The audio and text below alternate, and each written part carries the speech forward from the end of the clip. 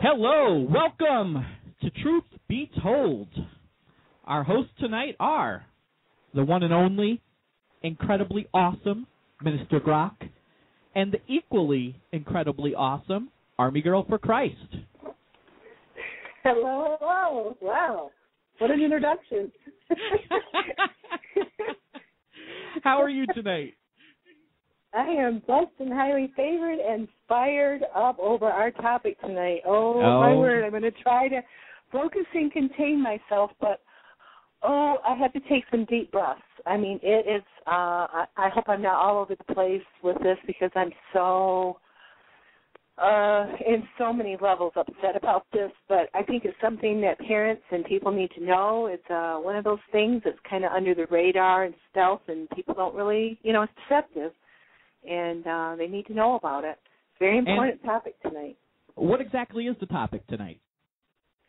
The topic actually is about the consuming kids with commercialization of their childhood. How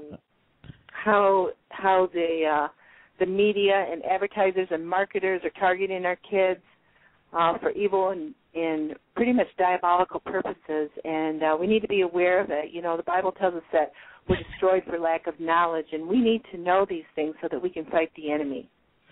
That's some introduction there. Woo! We've got a lot coming tonight. I just want to say hello to everyone who is in the live chat room right now, and if you are not joining us in the chat room, we are at blogtalkradio.com/GROK558. A lot of wonderful people here. And if you're visiting as a guest in the chat room, you can quickly register for a screen name and password, and that will allow you to interact with us in the chat room, to give your comments and ask any questions. So while we're waiting for our good folks in the chat room to get settled and for people who are late stragglers to come in, we're going to play a song. I found some really cool, authentic, late 50s doo-wop done by some Christian artists. So I thought it would be really cool to play tonight, since we have some more distinguished folks in the chat room tonight. And this is by the Hightower Brothers, and it's called After I've Done the Best I Can.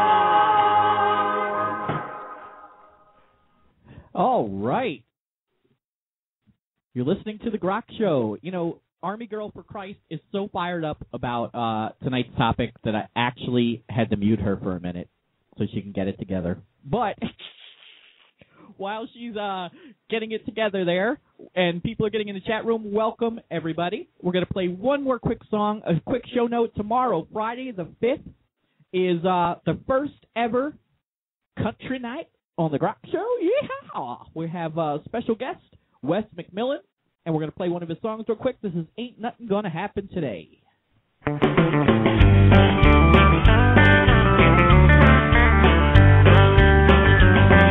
Alarm clocks are humming, I hit the ground running. How I missed it, I still don't know. I lost my hat and I stepped on the cat. He took off like a UFO. The coffee pot done overflowed and I ain't got time for more. And I bumped my head and I stubbed my toe going out my own front door. But there ain't nothing gonna happen today that we can't handle. And there ain't a door that I'll find closed that you already hold the key. When it comes to the day, old Satan don't hold the candle. 'Cause this is the day the Lord has made, ain't no one greater than He.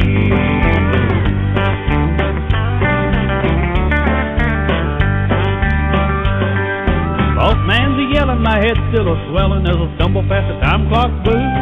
And his jaw kind of dropped when I smiled back. Guess I'm missing at least one tooth. And I said, boss man, tell me, ain't God good? And he gave me a puzzled look.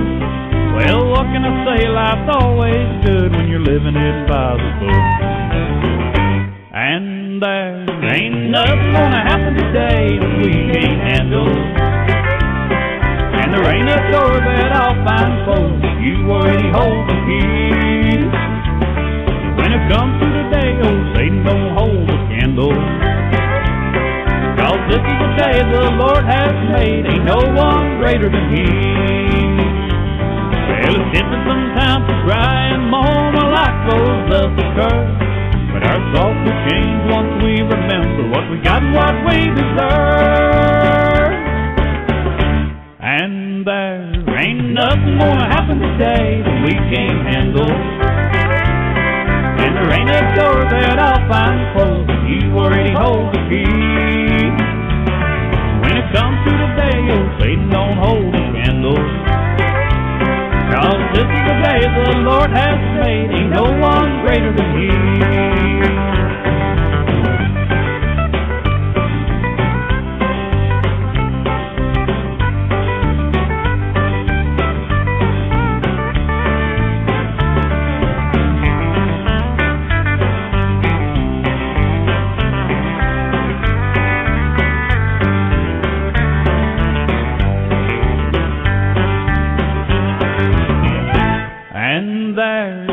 Nothing gonna happen today that we can't handle.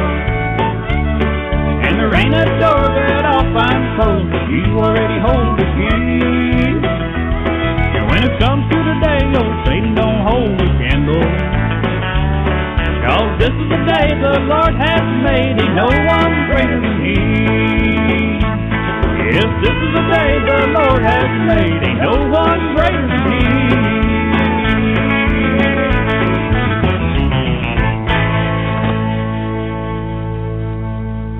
All right, Armygirl4Christ. So what do we got on tap?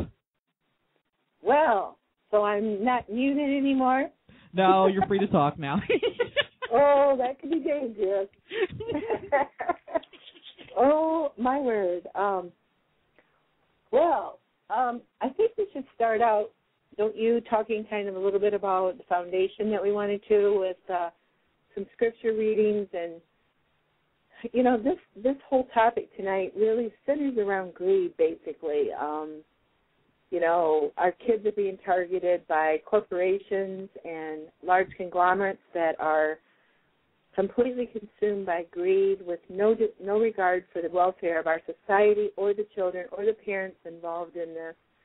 And the scriptures have a lot to say about greed and the love of money.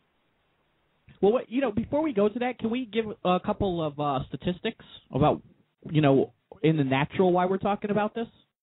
Oh, sure. Okay, so here's some interesting statistics about just the advertising portion of what we're talking about. Children and adolescents view 400,000 ads per year on TV. That's not mentioning billboards, ads, magazines. And they target youth because the advertising industry is a $250 billion a year industry and promotes 900,000 brands to children and adolescents. Now, the average teenager spends $155 billion. Teenagers spend an average of $155 billion a year, and children younger than 12 spend another $25 billion. And both groups influence another $200 billion of their parents' spending per year. And there is more than 160 magazines that are targeted just at children.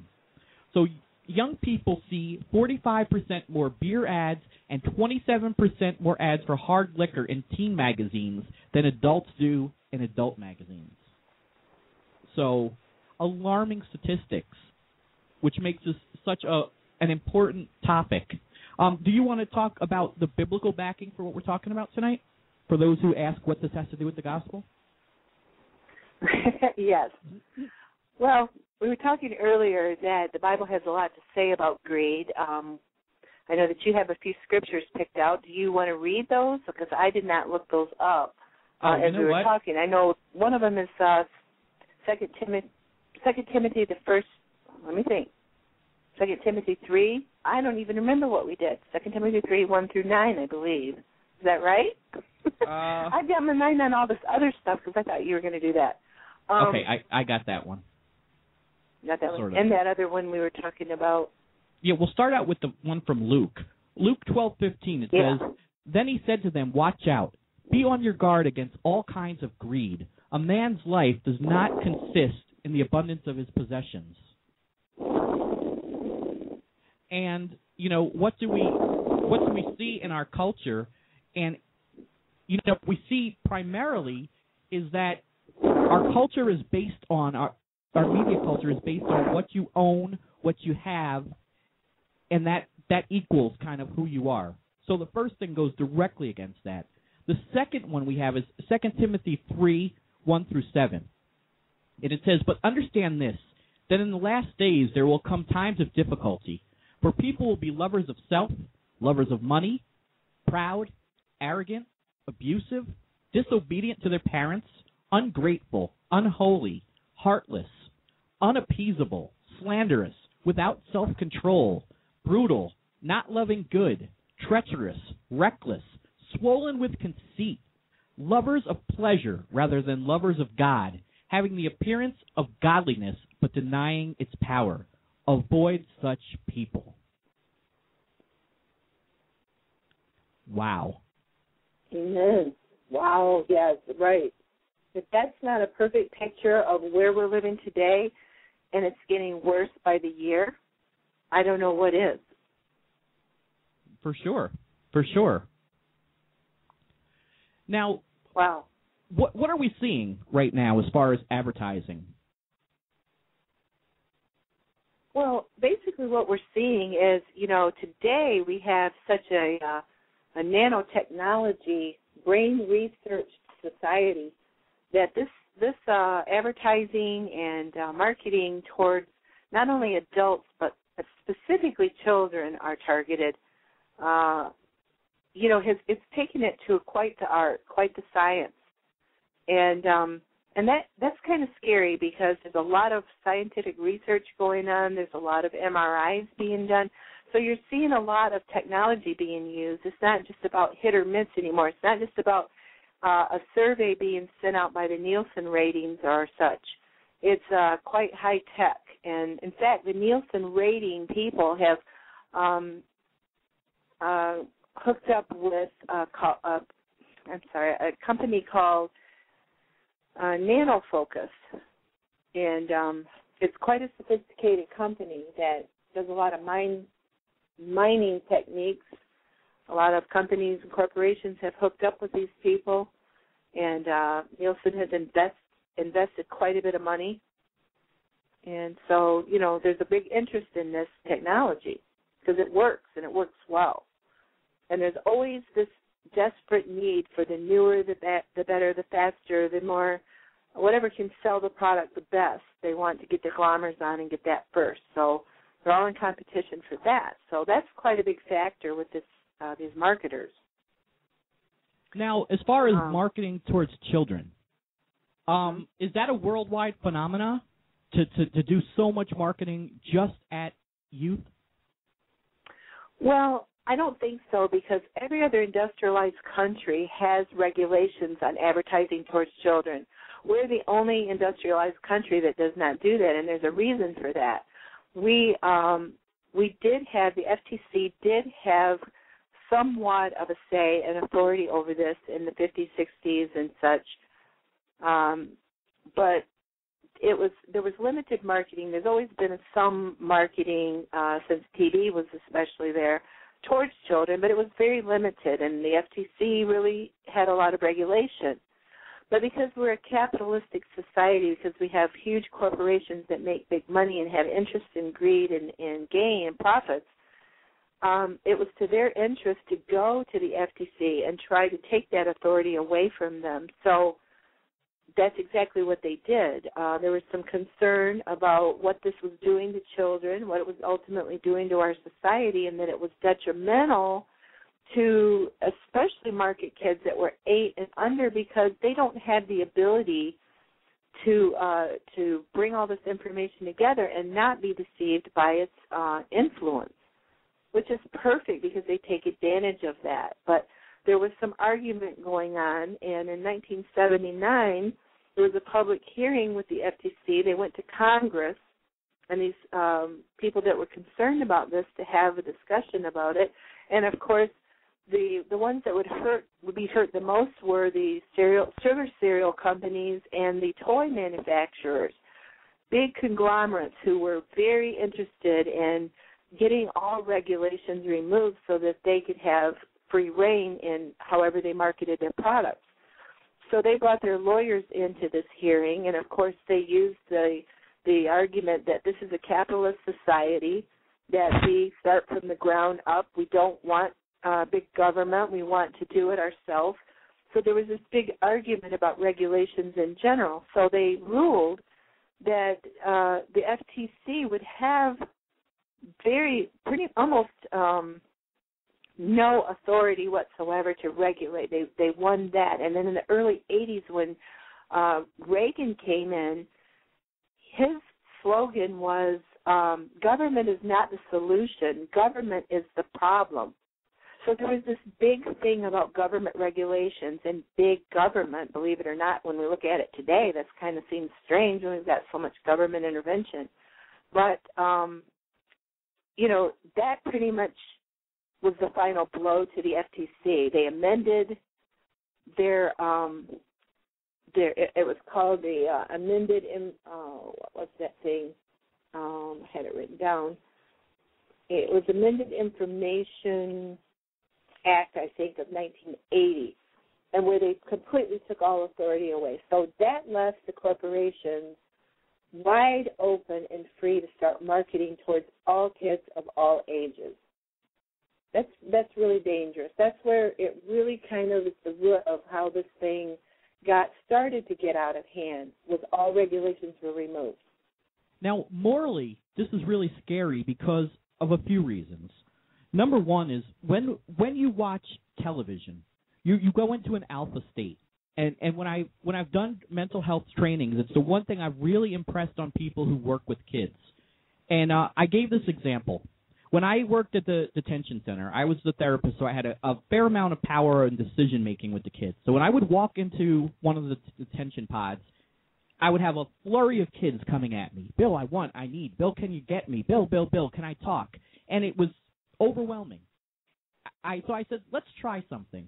So I told the pod staff, 15 minutes before I came in, I would call and I'd say, put on television.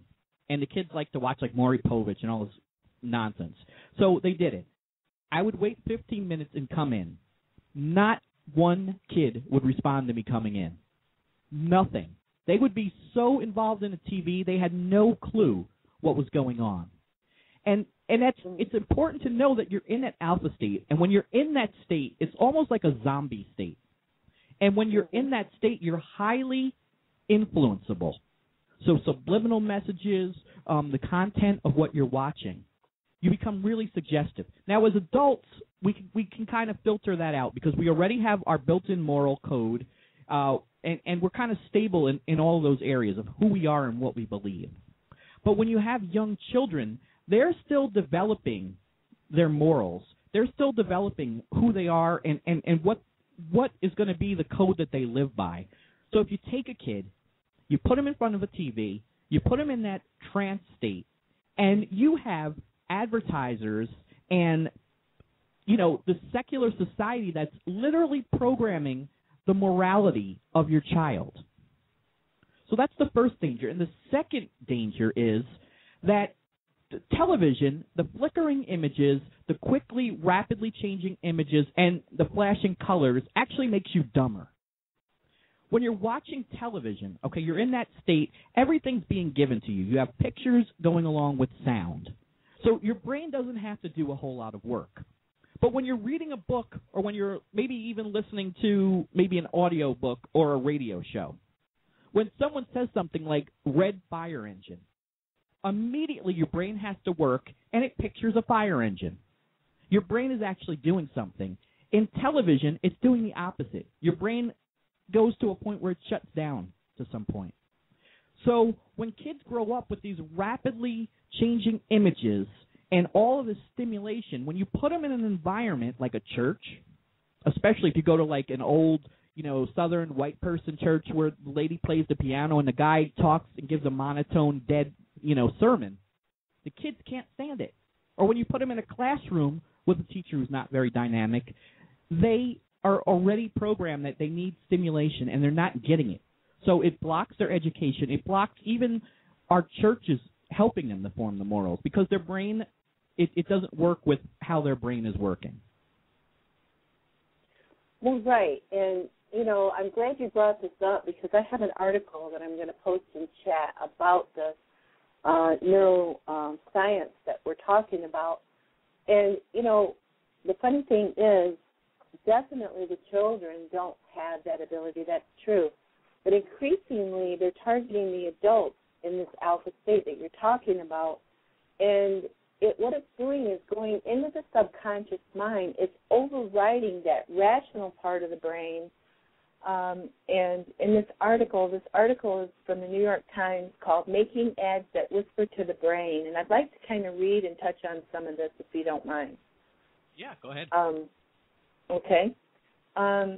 NeuroFocus, a neuromarketing company, tests volunteer subconscious reactions to images by having them wear a fabric cap with brain sensors and an eye tracking device.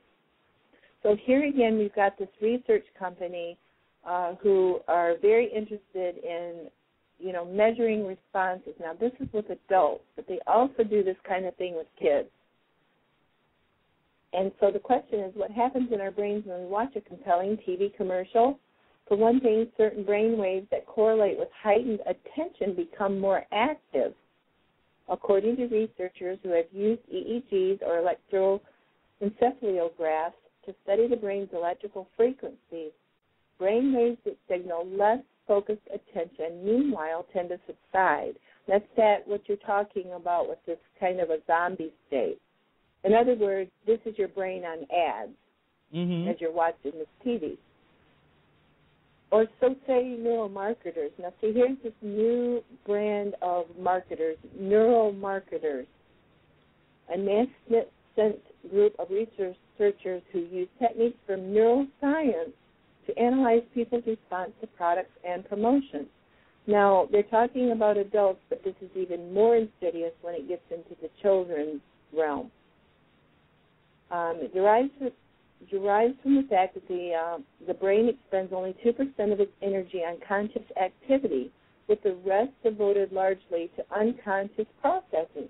So see, they're trying to get into the unconscious mind, just like what you're talking, the subliminal area of the brain that is programmed more, and it does pass that part of our brain that we we were talking about morals and stuff, it makes you wonder why people can sit through and accept the things that they do watch because they don't have the morals. They don't have the ethical, compass to be able to say, hey, this isn't good for me, and they don't flip it. They just keep watching it.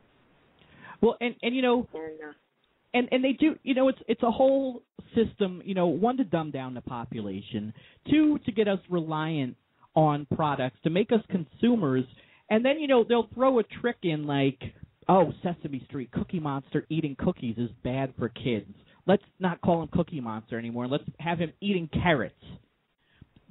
Something so benign, so stupid, just so asinine, when kids are seeing hundreds of commercials from McDonald's, and, McDonald's is having, Happy Meals with, Harry Potter and all these cartoon characters, and there, tons of marketing for these sugar cereals and unhealthy treats and stuff. But you put on the media, we're going to stand against this by not having Cookie Monster eat cookies. Yeah. And people are so stupid that they fall for it. Yes, the advertisers are really, they really care about our kids, and the media really cares about the health of our kids. Well, isn't that the nature of deception, though? That it's for our good? I mean, wasn't that the original lie in the garden? You know, that we could be like God, that God was holding out? I mean, it's that same kind of deception that's going on, and really, people are just deceived, Grok. They're not even aware of what's going on because this isn't really talked about in mainstream. They get Fox, they get censored mainstream news. They only hear the truth on some of the internet radio talk shows that really do alternative news. The general public, the masses, don't have a clue. They don't research for themselves. I don't know that it is partly that they're dumbed down. There's chemicals in water and food that they're also giving us that's affecting our brain. But I also think that it's just it's Satan's nature to be deceptive and to be sneaky and stealth. And, so all of this neurotechnology is going on. And then, if what they're selling is to succeed, they've taken this thing to such a degree of technology that the average person doesn't understand this. And because they are stealth, and, like I said, the Bible says, my people are destroyed for lack of knowledge. If we don't have the knowledge or we're hidden from the truth, people can't see it sometimes. It's a trap. Well, exactly. And now we're going to take a real quick break. And when we come back, I want you to talk a little about how they research things for kids, how they come up with their marketing program for kids. All right, This is Truth Be Told. We're talking about the destruction of our children by the media. We're going to take a quick break, and we'll be right back. All right, and we are back. Tonight we are talking about the media's influence on our children and the destruction of their values. Armygirl4Christ, are you there? I am. All righty, you are on a roll. So why don't we continue? We were talking about the marketing to kids, and we were talking about that what is it called? Neuroscience or neurotechnology, neuromarketing. Okay. Now, another marketing kind of technique is to study the kids. And can you talk about how they've done research to market to kids? Okay. Well, one of the things that they've done is they know that they want to get to the money. The kids have their own money. The kids have influence over the parents. They want to make the parents as miserable as they can. So they've come up with this thing called the nag factor. It's an actual strategy that they have. They know that if they can get the kids to ask up to 9 times in a row, can I go, can I go, can I have, can I want, then the parents are going to be so miserable that they're going to go, yes, you can go to Disney World, yes, you can have whatever. So there is an actual company. Isn't that funny that works? If I nagged my parents 9 times, I'd get smacked in the mouth, and I would never get what I was nagging for. That just shows you where our society's gone. that well, kids it is, have this and, much power. Exactly. And see, they program the kids to want a certain thing. The parents take them to the store, they pick up the wrong product and put it in the cart. The kid lays on the floor, kicks his feet, throws a fit, screams and hollers, does a temper tantrum. Everybody's staring at the parent. The parent gives in. These kids are ruling the parents, basically. But this is by design. This has actually been studied. They have charts. That they do. They have people that come in. They have youth marketers who come in, do studies of corporations to see which corporation sells with which temper tantrum tactic. And I'm not kidding. I mean, they actually come in and advise these companies on how to get the parents to buy these products. And it's quite a sophisticated bunch of research, really. They know that the kids the parents are more likely to buy the product when the kids ask them. And so they want them to keep asking and asking because they know the kids are the ones with the power, with the influence. This is a $700 billion a year market we're talking about. Wrap your head around that. That is roughly the combined economies of the world's 115 poorest countries. That's just in the United States alone. Wow. We're talking some major dollars here. They use psychologists, they use anthropologists, they use sociologists, psychiatrists. All these people are on staff in these corporations. They know how kids behave. They know what a 3-year-old will do versus an 8-year-old, how visual they are. And so they've got this down to a science. Now, how did they come up with this information? How do they get the data? Well, they will look at, they have actual rooms where they will observe children called, the focus groups will go in and look through these glass rooms and stimulate the children, make notes as to how many times they blink, what kind of behavior they have, because the young kids are pretty much non-programmed, and so they see their responses, and then they take that information.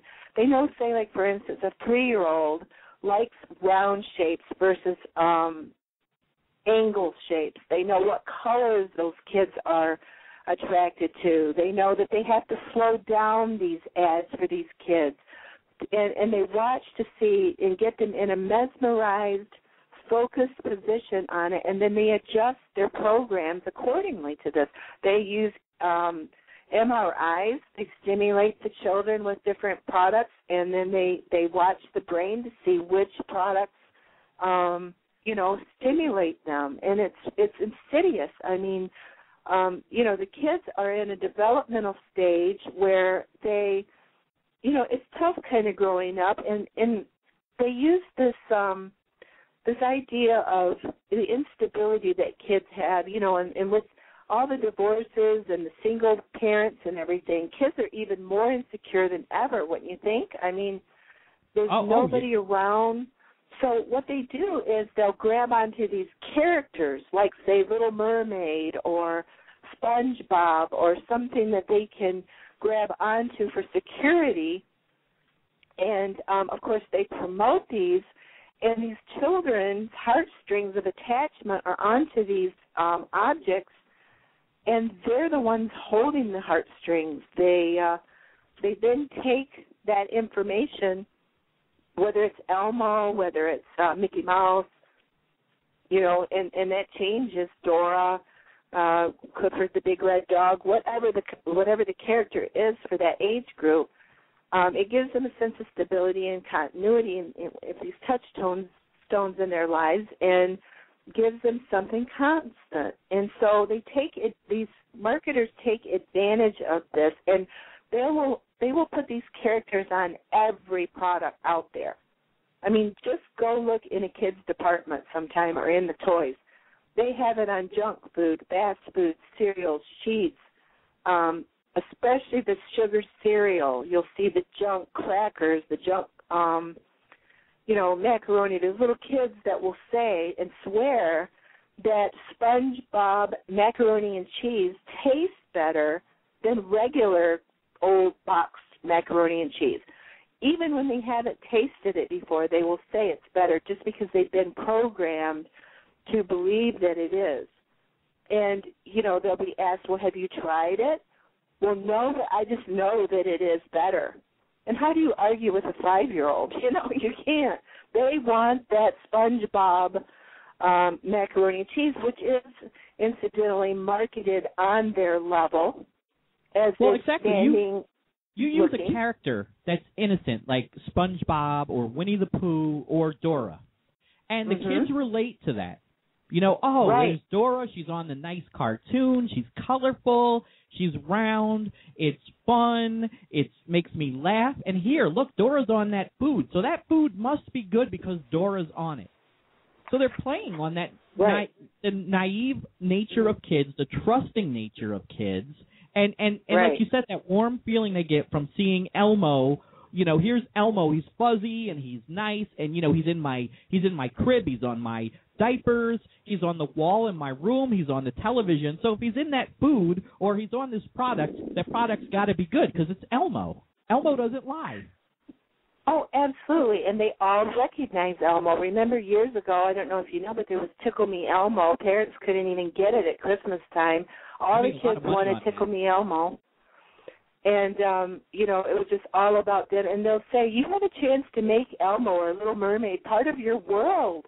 You can do this. These are the commercials and the programs that they're listening to. So it becomes part of their world, and they attach to these things. And then I made a list just kind of off my head of different things. And what we're basically talking back here again is the products that are selling and the money and exploiting the children. And they don't know that this is harmful to them. But I'm just going to read you a few things that I kind of just jotted down as far as products. And I'm sure parents that have young children will recognize, especially as school's coming up, they beef up the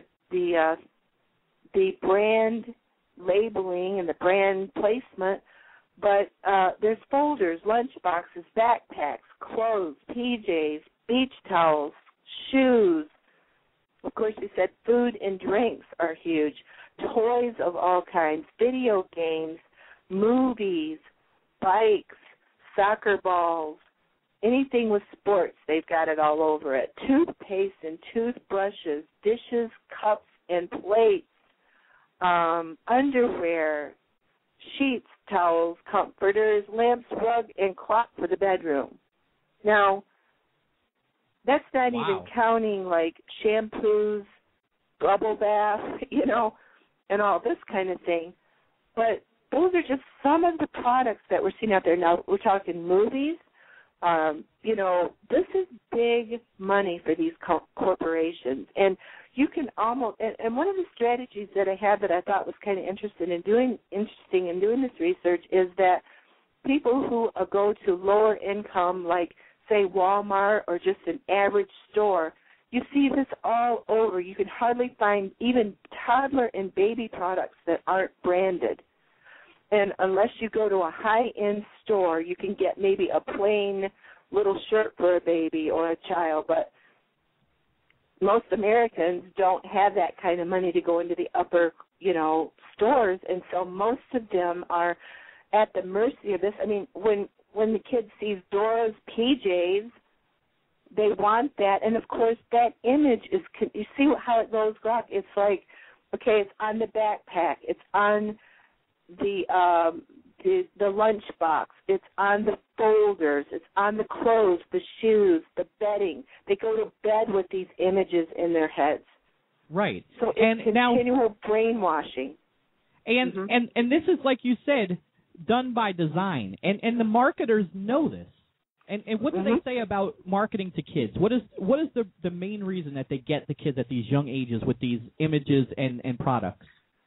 Well, they want them, their basic tenet is that they want them from cradle to grave. They want to get to them early and often, and brand them with brand placement and brand licensing products so that they will be consumers for life till their grave. And so that's what this whole thing is about, is to getting them indoctrinated and using advertisement, as entertainment, and entertainment as advertising. It's all mixed in. Look at the McDonald's, that whole thing in itself. A lot of these products are around the current movie that's out. Like you might have Toy Story 3 out, and everybody wants to go to McDonald's for Toy Story 3 things, and everything has Toy Story 3. And then the next movie will come out, and they'll do the same thing over and over. And so it's all connected together, the fast food, the junk food, the products, the movie industry, and all of it. And, it's all connected. And when you have a society where it's, teenagers having kids, and then the kids are raised by the grandparents who aren't much older, who might be 35 years old, and they've all grown up in this system, this commercialized system, and it goes on and on. So when the little 16-year-old girl has a baby, well, I want her to have Elmo, and I want her to have, clothes from the Gap, and I'm going to spend, for a kid who's going to grow out of sneakers in a few months, you spend $80, $90 on a pair of sneakers for the reason of having them have an image. And that's the next segment we're going to talk about is being shallow and promoting this image. So why don't we take a quick break, and then when we come back, we will talk about that. Sounds good.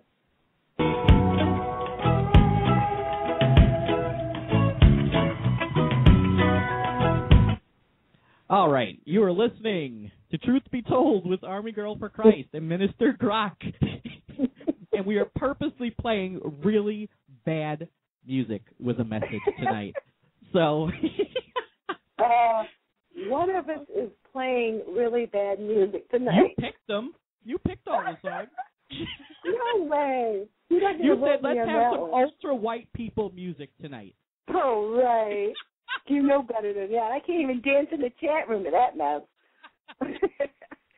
Oh, yeah, by the way, if you want more information about what we do, the show schedule, all that good stuff, you need help, you want to know more about our true Lord Jesus Christ, go to our website, cyiworldwide.com. All right. We're back. So we said that this segment was going to be about working on our kids' morals. So how has advertising and kind of media manipulation contributed to the degrading of our kids' morals? Well, it's allowed and opened up a lot of access to kids seeing things that are not age appropriate, for one thing. The technologies that are being sold to the children, they're seeing movies actually, the R-rated movies have been lowered one whole rating down to, most of them are now PG-13. Parents strongly suggested to, be involved, but what was R-rated movies is now not. That's not good. They have such influence. For one thing, the morality of it all is materialism is not of God. We're not to be putting materialistic things in our lives to that degree and making idols of them like our society is promoting it. And the kids are getting caught up in it. They've got iPods, they've got cell phones, they've got computers. They influence what car or vehicle the parents are going to drive. I want that van. They actually have commercials where kids are involved in these car commercials. One little boy goes up to the showroom and the guy says, "Can I help you?" He says, "Yeah, I want to take a look at this." He gets into a Porsche, pretends he's driving. This little boy is probably about 8 years old, I'm guessing. Has his little backpack on and goes through all these, bells and whistles on the car, gets out, and he says, "Hey, do you have a business card I can take with me?" And so there's a lot of influence going on with these things. And so the kids are basically usurping the authority of their parents. You know, they're rising against the parents. They're demanding these things. The parents are not taking control of the situation. And who are these parents? Who are these parents? Like, it's absolutely bizarre. I know growing up in my household, in my friend's household, you couldn't get away with this stuff. You questioned your children were to be seen and not heard. If you questioned what the adults said, you would get smacked in the mouth.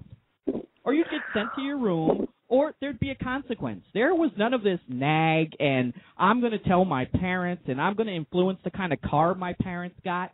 Like, these concepts were unheard of in my generation and of course, in the generations before that. So, you know, part of it is the advertising and the manipulating of our kids, and part of it is these kids who are raising kids because they're immature themselves and they're indoctrinated into this. And, you know, what are we doing for these parents? I mean, how do parents get manipulated? You know, an adult get manipulated by a 7 or 8 year old. You know, it blows my mind that our society is in this state. And when you look at, like I said, go ahead. We're teaching our youth to be self-centered, me. It's all about me, and that is the trend throughout a lot of this advertisement. It's all about me. It isn't even about the products in most of these commercials. It's about selling a lifestyle, selling a way to live to these kids. Like, you know, here's the sneaker, but if you have these sneakers, you are going to be so cool. And you need to have the best, and you need to be, you know, risk-taking and bigger than life. And if you're girls, you need to dress like a slut. And, you know, even the toys to girls. Barbie looks like a whore. You have these Bratz dolls and all of these other dolls, and they look like a bunch of whores. Wearing all this makeup and scantily dressed and over-exaggerated proportions. And we're telling our girls, be a whore. Because that's the only way you're going to get a man is if you're a slut and you dress provocatively. The only thing that's worthy about you is your body or what you have or what you wear. It's disgusting. Well, right. I mean, they target boys and they target girls differently. And shame on you parents. Shame on you for falling into this, and especially in urban areas where I work. You know, the parents could care less about the kids' education, morally what they're doing, but they got to look, you know, my son looks fly. You know, it's disgusting. Shame on you. Shame on you. More concerned about how your kid looks and spending all this money, $100 on a pair of sneakers. They ain't got a pot to piss in, a window to throw it out of. The kids ain't fed, ain't, you know, got nappy hair. Parents don't know how to do the hair, but they got the best clothes, dumb as a brick. But they got every stylish piece of clothing that there is out there. And the parents who live in the projects can't afford nothing. The kids pressuring them and got to look a certain way, or the kids are going to talk about them and laugh about them. And the kids who can't afford nothing as it is on welfare, but these kids will have a $100 pair of jeans. I have wardrobes worth more than all of my possessions. Living in the projects. Shame on them. Shame, shame, shame. Well, you know, there's a lot of pressure, and I don't quite get. I think it's just easier to give these kids what they want. You know, you see kids in kindergarten running around with cell phones, and see, that's another thing that they want. They market these kids directly through their cell phones. If they have internet access on their cell phones, they text them, hey, check out this. They have, you know, apps for their different companies that they do. And so they want to get these devices in these kids' hands as soon as possible. They can access videos that are foul and nasty without their parents being able to tell what they're doing. There's I can't remember what they call it, sexting, or what is that, where they are sending naked pictures back and forth to each other over the text. And I can't tell you how prevalent that is. Working in a school, prevalent. I cannot tell you how many phones I had to confiscate, and how many times I had to call the police because, you know, the girls are sending videos of them giving guys oral sex and the guys sending pictures of them, videos of them masturbating, and it's out of control. And this is all the design of Satan. This is all from the enemy to get kids, just like we read in that verse, to get kids to be disobedient to their parents, lovers of pleasure rather than lovers of God. This is all by design. And when you give them these things, they have their Facebook pages, they have their phones. The parents have limited control, or the parents give up control. These kids have, I can't tell you how many iPods I've confiscated that had porn on it, nasty things. The parents are losing a battle. And the system, the godless beast system, is winning the fight right now because parents are, giving up their power. And, we got a clip right here about that just shows this degraded kind of child morality and thinking. So this is from a show called, what's the name of the stupid show? It's called Sweet Life of Zach and Cody. And that's on Nickelodeon, right? I believe it's on Disney. Yeah, it's on some station from the pit of hell. It's either Disney or Nickelodeon and Disney. You're both from the pit of hell. Who cares? Let's go ahead and hear the clip. Carrie, my drama teacher thinks I could use a teensy-weensy bit of help with my singing. Oh, I'd be happy to help. Thanks. Do you know any good singers? London, I happen to be a professional singer. I sing in the lounge every night. I thought that was karaoke and you hugged the mic.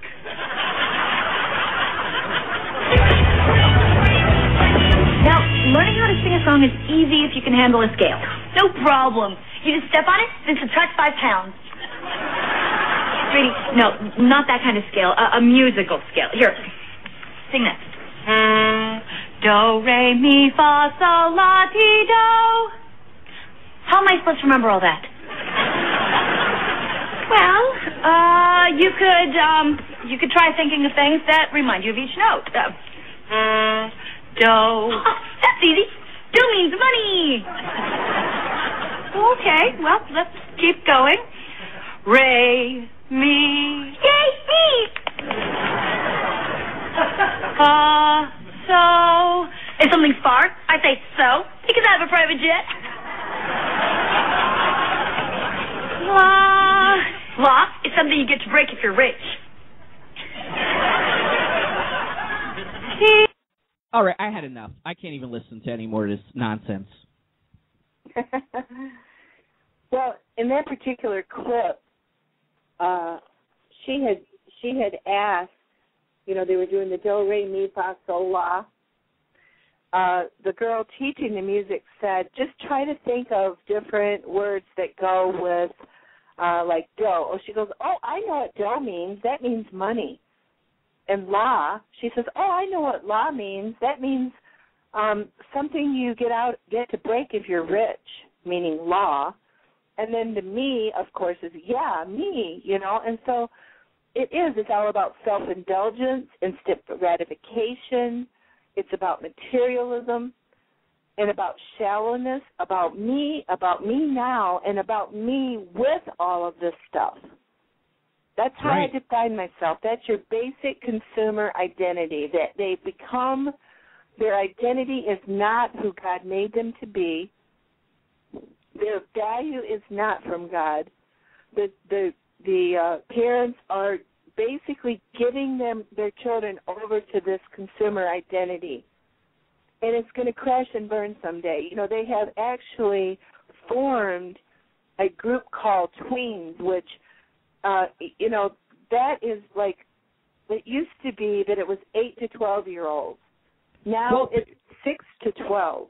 Before we even get into tweens, on your show, Armed and Dangerous, with your co-host Unituber on Common Sense Tuesday nights, you guys spoke about adolescence. Wednesday nights, I'm sorry. You talked about adolescence.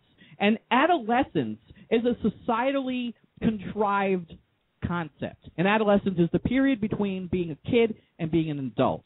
And in years past, like in the Industrial Revolution and pre-Industrial Revolution, kids participated in things. They learned things. The women learned how to cook. They learned how to sew. They learned how to clean. They learned how to be women.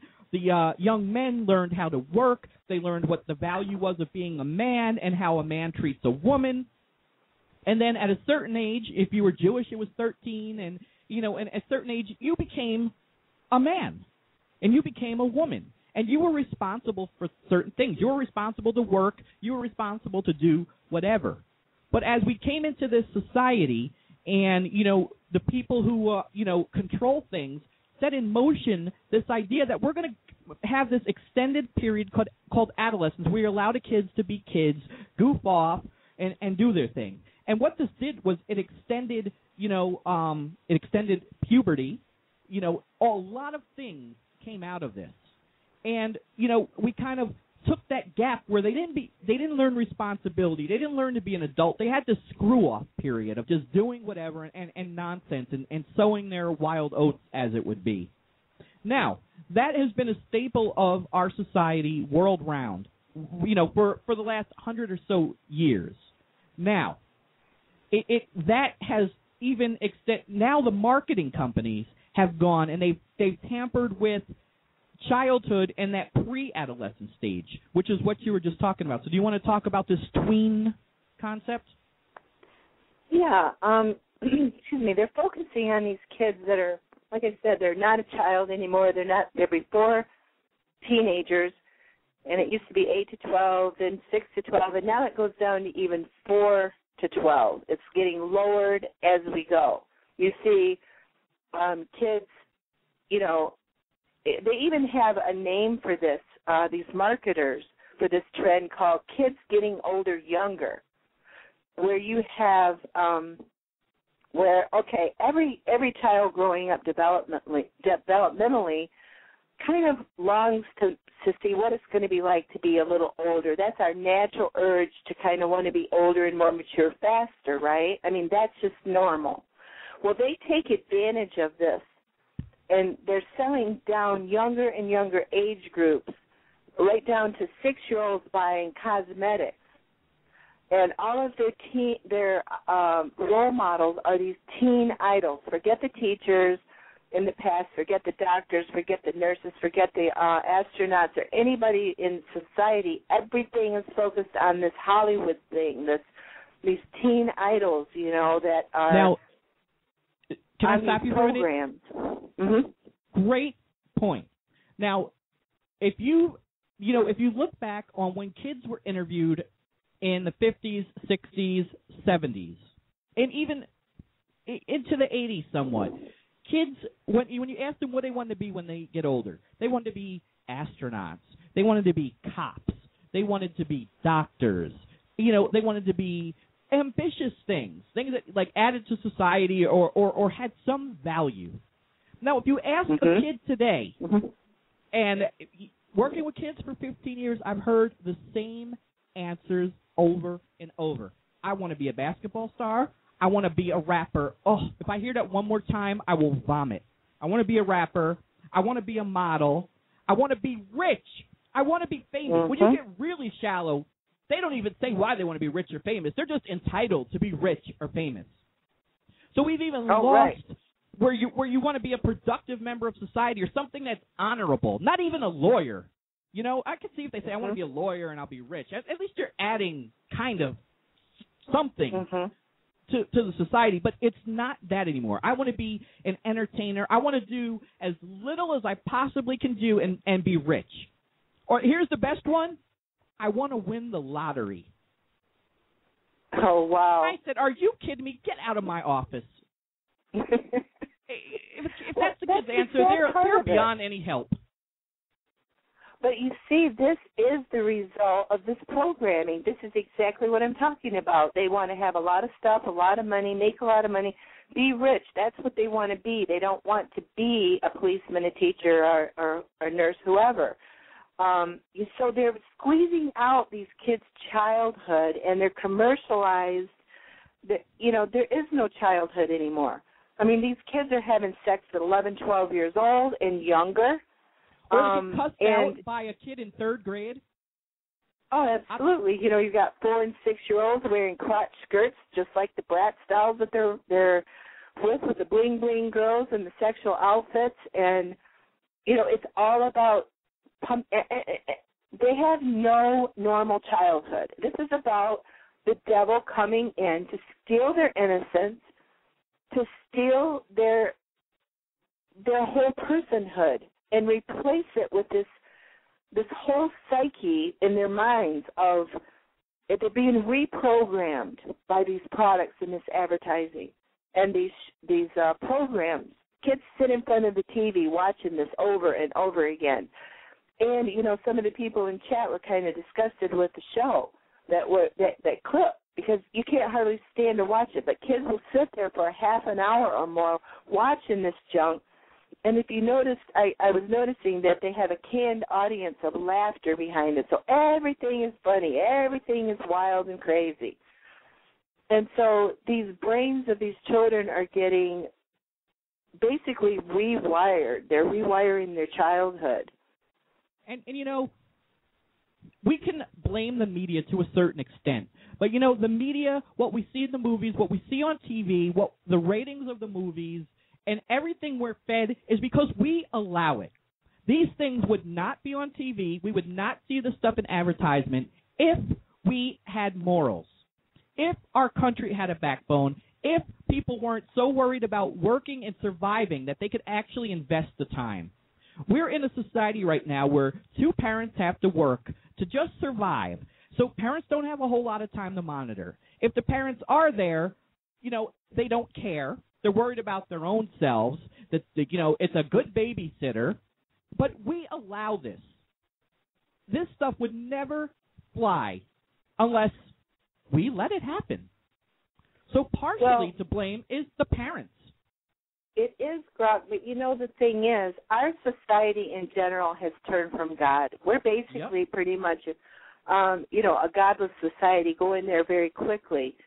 And our society is the sick problem with this. It's not just the parents. I mean, look at the music industry. You know, we did a show with Ninja last week about this, and this movie industry, the Hollywood. I mean, we've got Hollywood idols. We've got, you know, the internet. The kids get on the internet.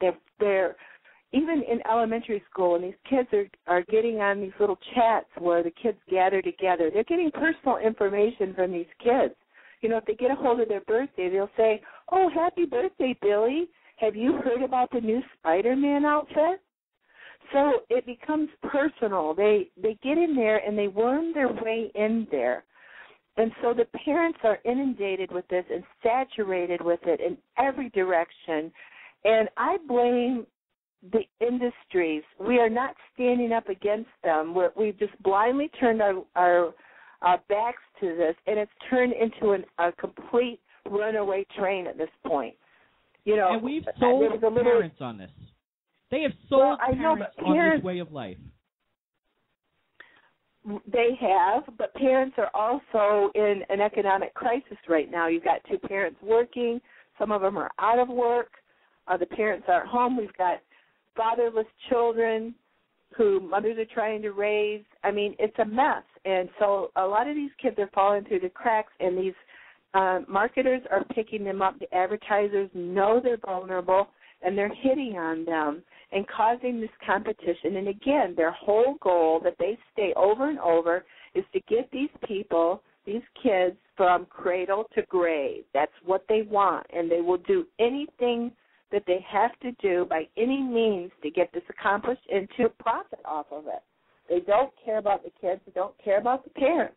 But, you know, think about this. If you had children running a truck, if you could imagine, running a truck 100 miles an hour down the highway, do you blame the parents because they're running it, or do you blame the fleet owner of the trucks who are not putting regulations on it? We have no regulations on this, and it's insidious. This is where it got out of hand, like I said in the earlier part, is with the FTC, when they lost their authority. Other countries don't even allow advertising to their children. What is wrong with our country? It is so sick. And, you know, We have just given ourselves over to the god of mammon. That's all there is to it. We've turned away. The 80s was a time of a lot of consumption. It was all about the market. I mean, Reagan pushed that whole capitalism thing of, buy, buy, buy. I mean, the 80s was just a huge time of people buying and consuming, and it was to keep the country going until outsourcing became really popular. And now, look at us now. But I'm seeing it's. I do agree with you on the parent's responsibility, but I do think that this thing is a monster around us. And it's a bit of both, really. It is. It's both and as usual. and when we all lose our morals, and we turn from God, and we turn from things that have kept stability in society, this is what happens. And let's take a quick break. Okay. And I'll try to play something a little more palatable to our discerning listeners tonight. Truth be told, with Armygirl4Christ and Minister Grok. While you're listening to this great song, you should visit our website, CYIworldwide.com. We'll be right back.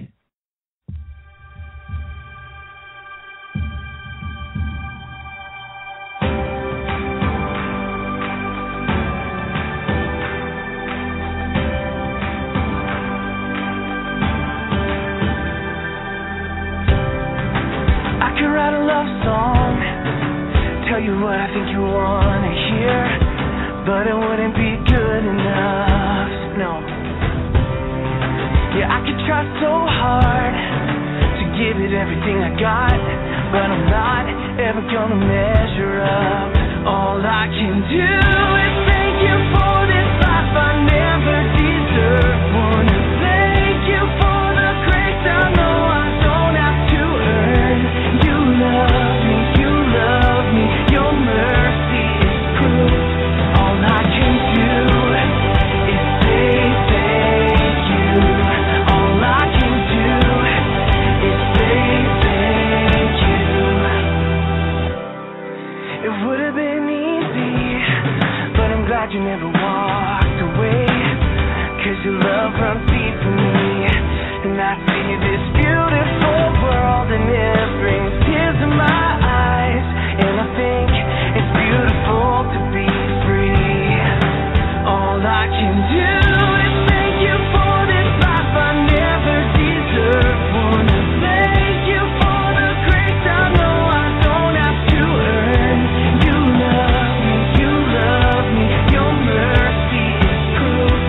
All I can do is say thank you. All I can do is say thank you. Oh, for hope, for love, for all the ways you move. Yeah, for everything you do. Well, what else can I say but thank you? Thank you. I could write a love song, tell you what I think you want to hear, but it wouldn't be good enough. All I can do is thank you for this life I never deserved. Wanna thank you for the grace I know I don't have to earn. You love me, your mercy is proof. All I can do is say thank you. All I can do is say thank you. All I can do, all I can do, all I can do.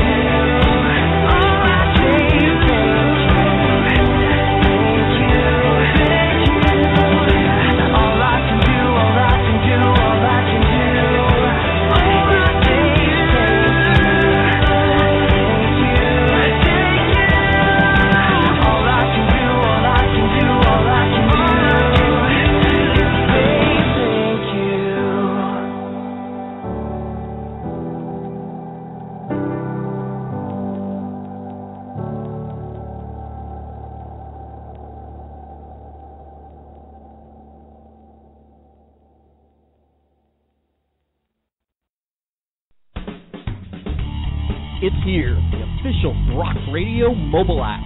Listen to your favorite Grok Radio programs on your iPhone, iPad, iPod, Kindle Fire, Android smartphones, and tablets. The best thing is, it's absolutely free. Download it now from the iTunes or Google Play App Store, or get a link at our website, CYIWorldwide.com. Grok Radio, Christian radio that doesn't suck. Check out CYIWorldwide.com. CYIWorldwide.com. Home of Grok Radio. Free music downloads, advice, prayer, and support. CYIWorldwide.com. Do you grok? Are you tired of the same old corporate Christian music on the radio? Check out Music Surge on Grok Radio, playing Christian music that doesn't suck. Download episodes now at CYIWorldwide.com. All right, we are back. Welcome back, Ms. Armygirl4Christ. Hello, hello. Getting a little calmer. I don't know. There's just so a lot much of information. To cover, and it really is, and it's important information. Parents and people are just really not understanding the monster conglomerate, greed-driven corporate world that we're living in, and what effect it's having. And it just really, it's disturbing. Not only is it changing our youth and our society, but, you can see Satan's hand in it, and it's just a diabolical system that's tearing our country down. But, I had a couple of things I wanted to share. One of the ways that they market, if you think about the Star Wars movies, for instance, there was a quote from George Lucas, who was the originator of it. He says, "I am not a film director. I'm a toy maker." And that tells a lot because, Star Wars, even to this day, is huge. I mean, it's everywhere and probably will be forever. But, even with, the Ninja Turtles movie, when that came out, there were 1,000 products around it. And the kids watched these programs every day. And so basically what they do now is that they produce the products even before the movies come out. Like Toy Story, for instance. You had all of these toys out and everything prior to the movie. Then the big finale, the movie comes out, and they hook it all together again. I wanted to quote this woman. I was talking about the insidiousness of this system. These people, we have to remember that they have all of these psychologists, anthropologists, sociologists, like I said, psychiatrists, child development specialists on their staff. I mean, they know what they're doing, and this is serious business for them. They're also selling, a lot of schools are making extra money off of selling spots, so to speak, or space to corporate sponsors, such as, for instance, Coke will donate a scoreboard, that has Coke products listed all over it. It's a free thing to the school. Or Pizza Hut will fund a new gym. And in exchange for that, Pizza Hut's logo is huge in the middle of the gym on the floor. Well, not even that, but there are schools that have Taco Bells and Pizza Huts in them. Oh, exactly. And then they have Coke machines, all of it. Mm-hmm. It's in the lunchrooms. It's on the walls. It's in the bathrooms. This brand placement and brand licensing propaganda and it really is brainwashing. It's a mixture of brainwashing and branding, really, is everywhere. And so these kids see this from the time they get up until they go to bed. They see it everywhere in front of them. And this is part of this brand loyalty that they're trying to get people to, have instilled. And even their field trips. There's a thing called Field Trip Factory, where they take the kids to Petco to see the animals rather than the zoo, or, calling this education, take them to the mall. They have Channel 1 in the schools. They also, this is kind of interesting, they have a thing called Bus Radio, which is a company where they get 8 minutes of ads an hour on the school buses.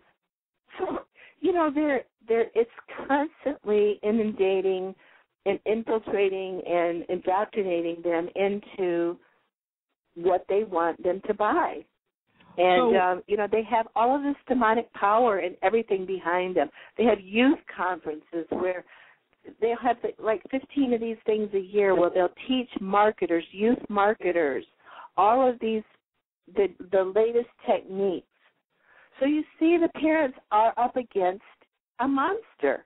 I mean, how can you fight something like this? The only way that you can fight it is to get on your knees and fight it in the spiritual, because the Bible says in Ephesians 6:12 that we don't battle against flesh and blood, but against principalities in the spiritual realm. And that's where we're failing. We're not praying enough. We're not praying against it. We're not standing up against it. We're just being apathetic and letting it go on. And this thing is getting bigger and bigger, just like a cancer. It's spreading bigger.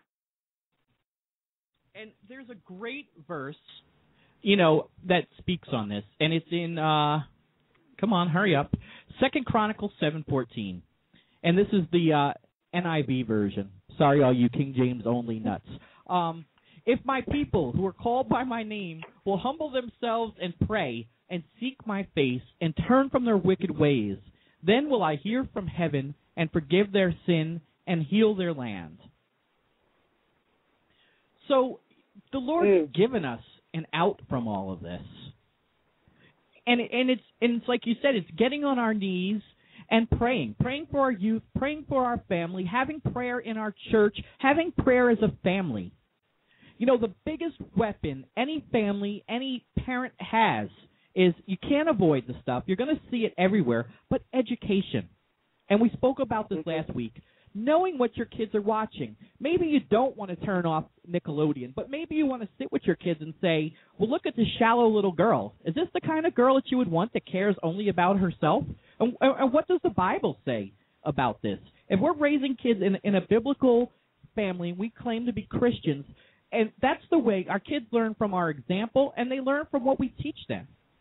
So looking at these commercials and saying, you're not all about what you wear, or your self-worth isn't on how big your breasts are, how big your behind is. These are the things that counteract all this. When we sit with our kids and we don't say, no, you're not watching this, you can't have, but when we educate, we explain, and we give them biblical reasons and moral reasons why those things aren't okay. Well, exactly, because, if they don't see it and really experience it, when they get out into the world, they're going to see it anyway. And they need to be taught within the home, this is how you deal with this. This is what the world is telling us is important. And then contrast that to what's really important in life. Relationships are important, being there for one another, serving one another, loving one another. These are the principles that God tells us are, his ways versus the world's ways. And that's really what we're up against. These two systems are clashing. And it is up to Christian parents to teach their children in the way that they should go. Exactly. And that goes as far as even what they're learning in school. You have parents that are pulling their kids out of mainstream schools and putting them in these sheltered Christian environments where they don't learn what really goes on in the world. They don't know what they're really up against. The best tool is if they're teaching your kids evolution and they're teaching your kids this farce about global warming, teach them differently. Show them what the truth is. The best thing we can do for our kids is not pull them out of the environment and shelter them, but to have them in that environment and teach them how to cope. Teach them how to think. One thing that's out of our schools is critical thinking. They don't want kids to think critically anymore. They want kids to be rebellious, to listen to, rebellious against their parents, but, subservient to this system, to the government and to what, the educational system is teaching them. So as parents, how do you counteract that? You say, no, let's think about it. Let's see what they're teaching you in school versus what our beliefs are.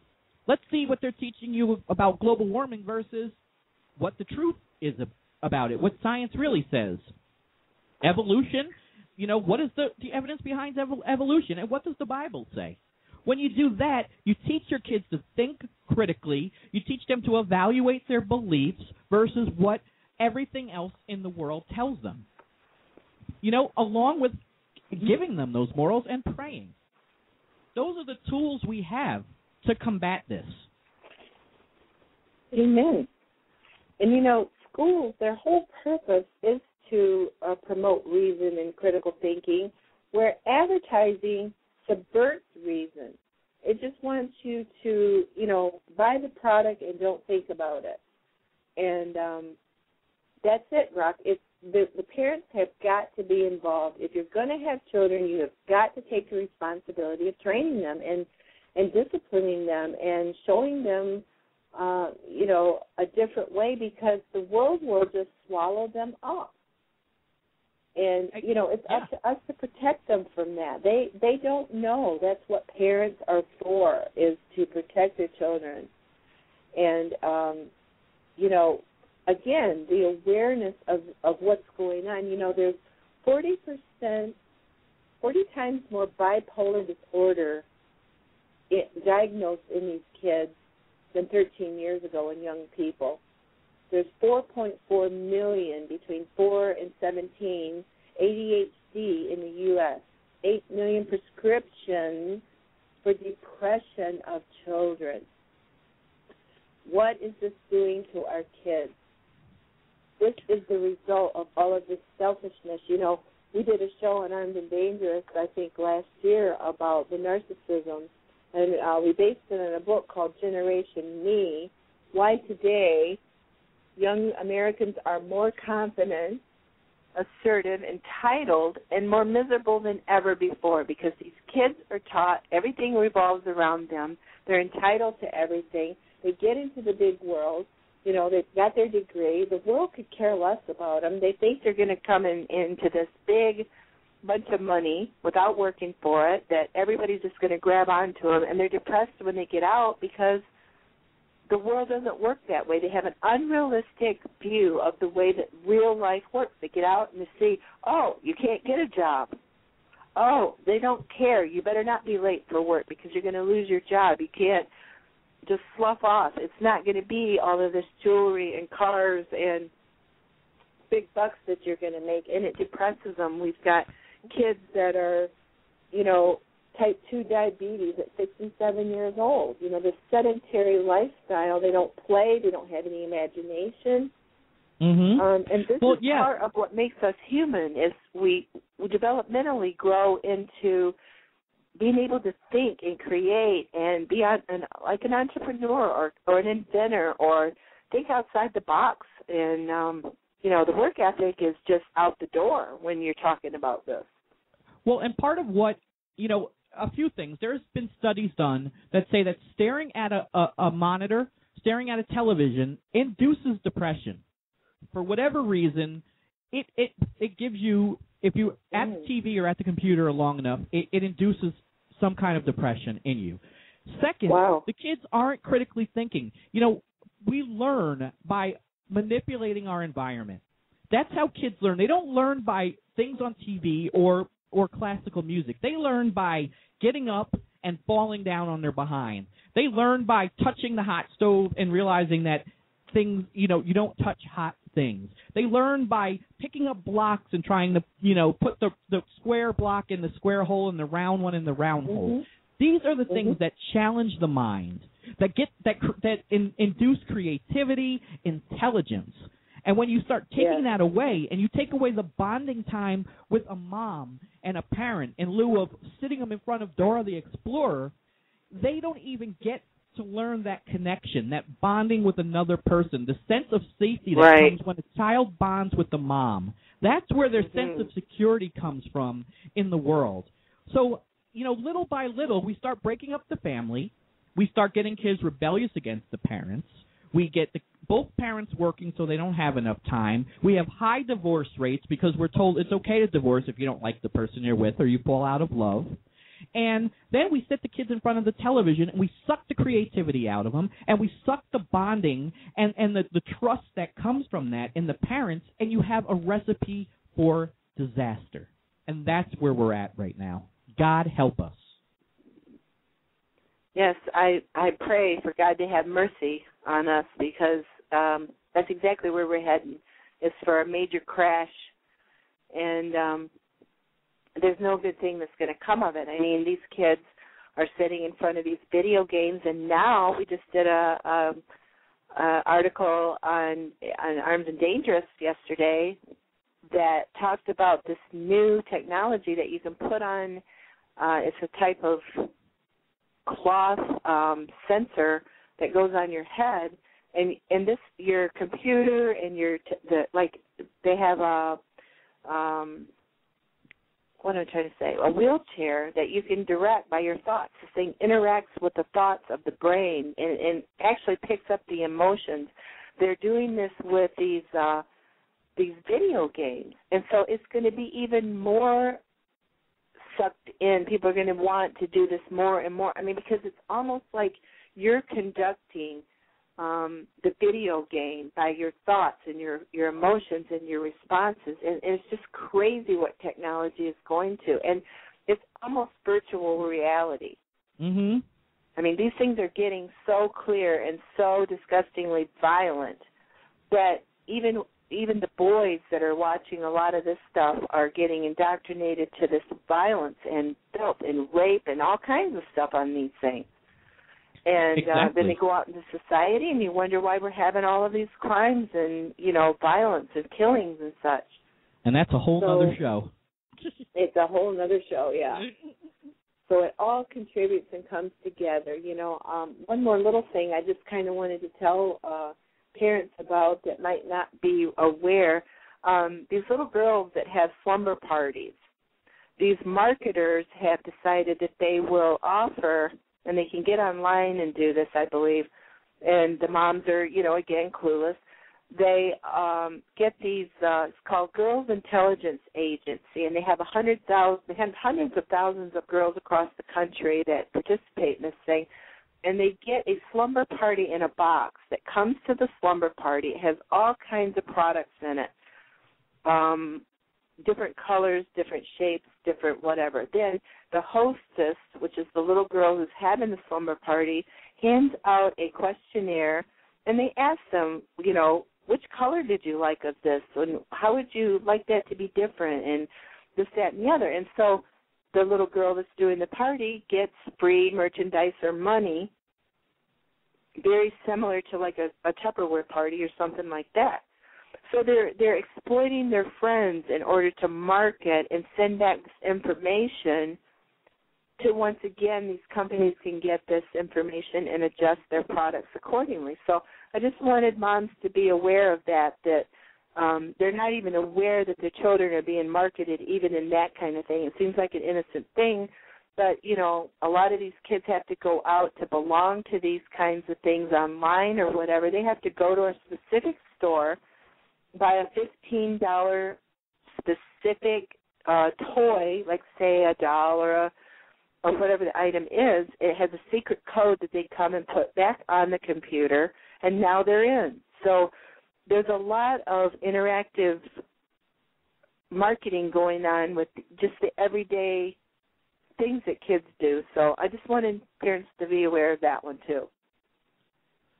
So there's just so much stuff. I mean, it's really a lot of information. We stuffed a lot of information into this hour and 45 minutes. But hopefully it's really, opened up some thinking in the parents.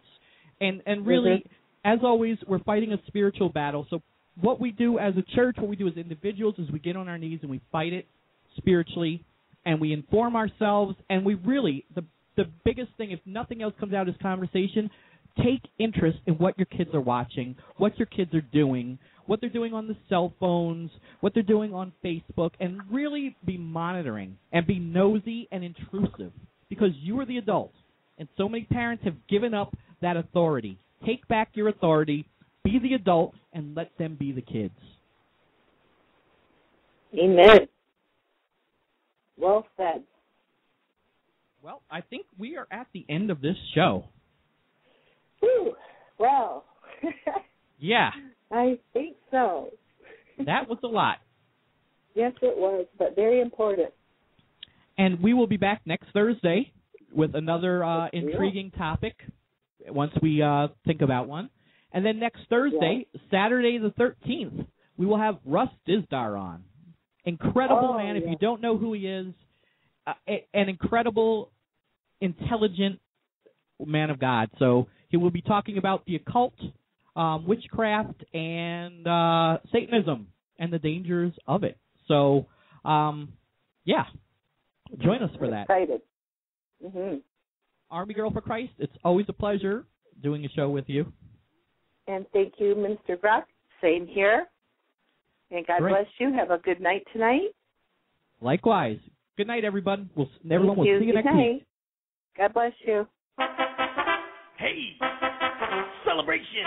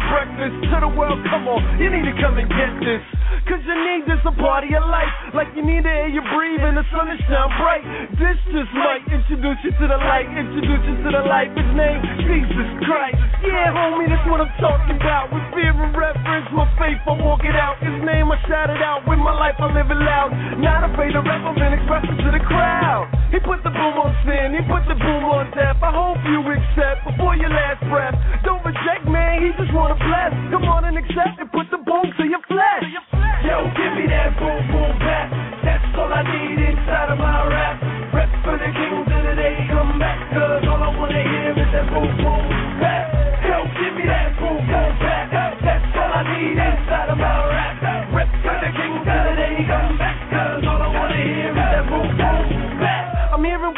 radio today, and I'm not impressed by what they have to say. Man, it's all the same, nothing really changed. They need Blaze to come and wreck the game. That's not conceited, more like a true statement. With every boom, homie, I'm breaking up the pavement till it shakes up the whole entire planet. God gave me a seed to sow, man, I'm a planet. Deep into the wagons of your own iPod, I'm spreading that in the garden, or rocking the eyes out. I really hope this song make you see my God. He was strip beating ass, spit upon it loud, cause 2 nails were boom and the third went back. Did it all for you, homie, what you think about it? I'ma put it on the map, better yet, make it sense. Separate the dry airway shit and make them think. Yo, give me that boom boom back. That's all I need inside of my rap. Rep for the kings of the day, come back, cause all I wanna hear is that boom boom back. Yo, give me that boom boom back. That's all I need inside of my rap. Rep for the kings of the day, come back, cause all I wanna hear is that boom boom back. I'm about to take from the enemy's camp, shine bright on the hill, man, just like a lamp. Get ready for bangers from the whole camp. We about to raise the level, man, just like an amp, and I'm amped. You heard me right. LCM is here, baby, and it's time to shed light. And I got my gloves on, and I'm ready for a fight. But that don't worry me, man, I'ma be alright. See, I'm worry free, man, I got the word of me, and Christ got my back. Devil don't want none of me. If you want it like I want it, come work with me. Our life had a fee, it was Christ on the tree. Can't wait for the day that we finally meet. Until then, I'm pounding the streets with life on these beats, shaking up the concrete for everyone we meet. Man, I'm on fire, baby, here comes the heat. Yeah. Yo, give me that boom boom back. That's all I need inside of my rap. Rep for the kings of the day, come back, cause all I wanna hear is that boom boom back. Yo, give me that boom boom back. That's all I need inside of my rap. Rep for the kings of the day, come back, cause all I wanna hear is that boom boom back. Give me that. Give me that. Give me that boom boom back. Give me that. Give me that. Give me that boom boom boom back. Yo, give me that boom boom back. That's all I need inside of my rap. Rep for the kings of the day, come back, cause all I wanna hear is that boom boom back. Yo, give me that boom boom back. That's all I need inside of my rap. Rep for the kings of the day, come back, cause all I wanna hear is that boom boom back. Yeah, the boom back, man, that's what it's all about. We booming on the devil, man. We doing it real big. Life-changing music, hold it down entertainment. What up, Mike? Man up management, we doing it real big for Jesus Christ. Ha-ha, Eddie on the boards, man. Go!